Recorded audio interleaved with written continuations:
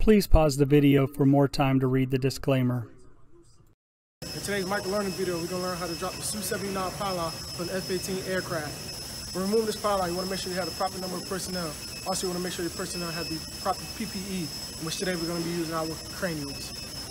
First thing we're going to do when removing this pylon is make sure our trailing edge flap is in a full up position. Now that our trailing edge flap is in a full up position, we're going to go ahead and electrically disconnect the pylon. Pylon is electrically disconnected. Now that we electrically disconnected the pylon, we're going to open up door 502 and unsway the pylon. Door open. Pylon is unswayed. Now that the pylon is unswayed, we're going to open up door 521 and remove the aft attach pin. Open. Take it.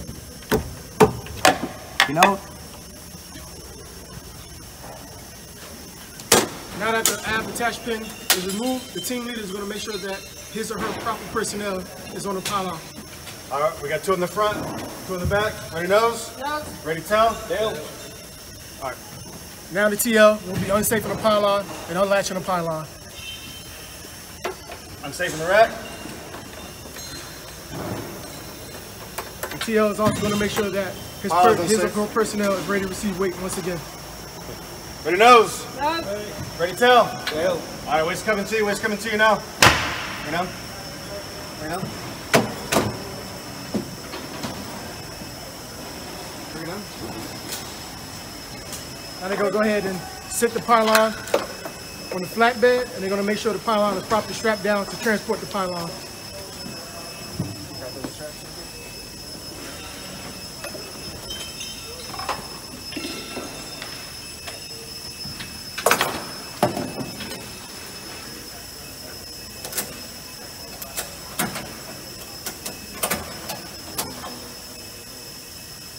This is how you properly remove the SUU-79 Pylon from the F-18 aircraft. Make sure you follow all proper maintenance procedures. Thanks for watching this video, and don't forget to fill out the survey down below in the comments section and subscribe to our YouTube channel, and also feel free to leave comments there.